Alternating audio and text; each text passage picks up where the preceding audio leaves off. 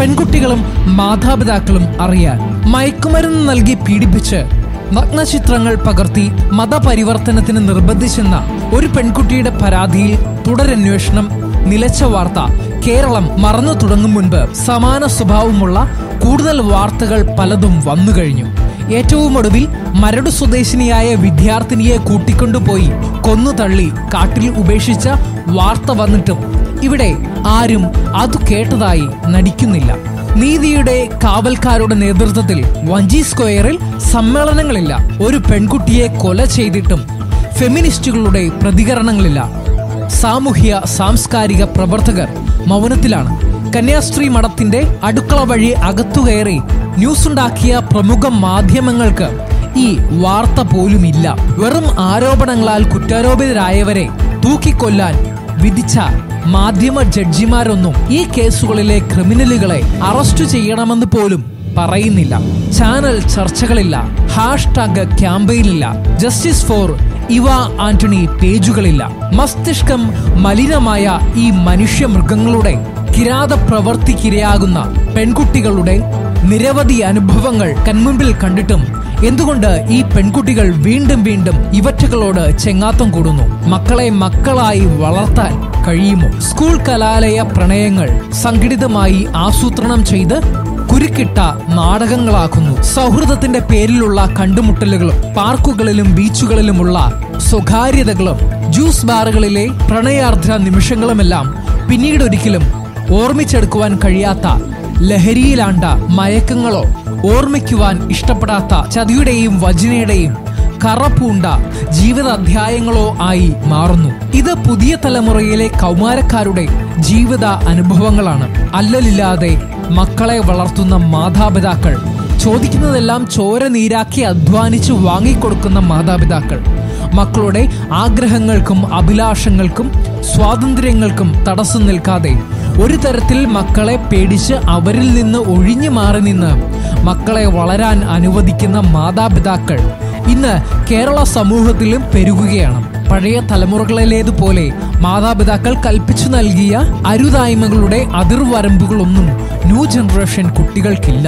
പുതിയ തലമുറയിൽ മക്കൾ പോലുമല്ല. മാതാപിതാക്കൾ തന്നെ പറയുന്നത് ഞങ്ങൾ കൂട്ടുകാരെ പോലെ ആണ് എന്നാണ്.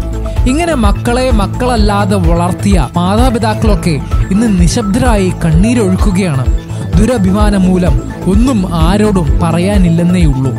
ജീവിതത്തിൽ ഒരിക്കലും കഷ്ടപ്പാടറിയാത്ത, ബുദ്ധിമുട്ട് അനുഭവിക്കാത്ത, ആഗ്രഹിച്ച എല്ലാ കാര്യങ്ങളും ഉടനടി സാധിച്ചു കിട്ടിയ കുട്ടികളൊക്കെ ഇന്ന് വലിയ കുരുക്കുകളിലാണ്.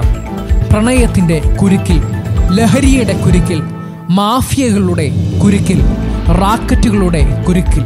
മക്കൾ അകപ്പെട്ട് കിടക്കുന്ന കുരുക്കുകളെ കുറിച്ച് അറിയാവുന്ന മാതാപിതാക്കളുണ്ട്. അതിന്റെ ഗൗരവം അറിയാത്ത മാതാപിതാക്കളുമുണ്ട്. എന്തുകൊണ്ട് ഇങ്ങനെ? ഇന്ന് കേരളത്തിലെ നിരവധി കുടുംബങ്ങളിൽ 10 വയസ്സ് പോലും തികയാത്ത കുട്ടികളാണ് അവരുടെ കാര്യത്തിൽ തീരുമാനമെടുക്കുന്നത്. എന്തു വസ്ത്രം ധരിക്കണം, എവിടെ പോകണം, എന്തു ഭക്ഷണം കഴിക്കണം, എപ്പോൾ കിടന്നുറങ്ങണം, ഇതൊന്നും ആ പ്രായത്തിലെ കുട്ടികൾ തീരുമാനിക്കേണ്ട കാര്യങ്ങളല്ല. കുട്ടികളുടെ ഈ വക ബാലിശമായ താല്പര്യങ്ങൾക്ക് അതിർവരമ്പുകൾ ഇടാൻ മാതാപിതാക്കൾ ശ്രമിക്കാതിരിക്കുന്നതിന്റെ ഫലമാണ് പേക്കോലങ്ങളായി നടക്കുന്ന നമ്മുടെ മക്കൾ.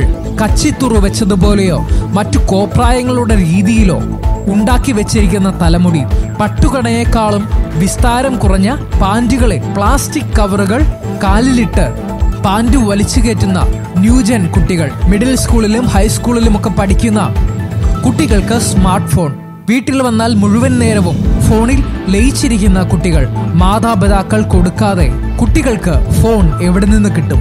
ആര് ഇന്റർനെറ്റ് എല്ലാ മാസവും ചാർജ് ചെയ്ത് കൊടുക്കുന്നു? ഇതൊക്കെ മാതാപിതാക്കളുടെ കൺമുൻപിൽ നടന്നിട്ടും നിയന്ത്രിക്കാത്ത മാതാപിതാക്കൾ തന്നെയാണ് നമ്മുടെ മക്കളുടെ നാശത്തിന് വഴിതെളിക്കുന്നതും ഭാവി അവതാളത്തിലാക്കുന്നതും. എന്തു ചെയ്യണം?